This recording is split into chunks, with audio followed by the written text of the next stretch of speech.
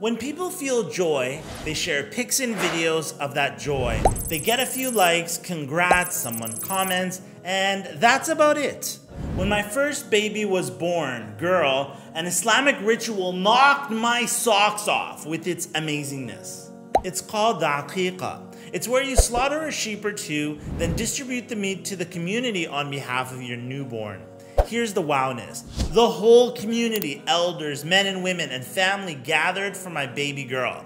Like the whole community gathered to honor and welcome her, and she didn't even know it. Of course, I love my baby girl, but to see the whole community come out and show their collective love is something else, mashallah. Sharing in the joy. Long before social media exploited our desire to share everything, even that ice cream latte we're currently drinking, Islam gave us a way to share our happiness. Are you happy? Yeah, this is how you share the joy IRL in real life, said Aqiqah. And I love this deep, deep lesson. Aqiqah teaches us that when we receive good, we should respond our happiness by giving to others. Are you happy right now? Yes. Then give to others to magnify that happiness. Allahu Akbar.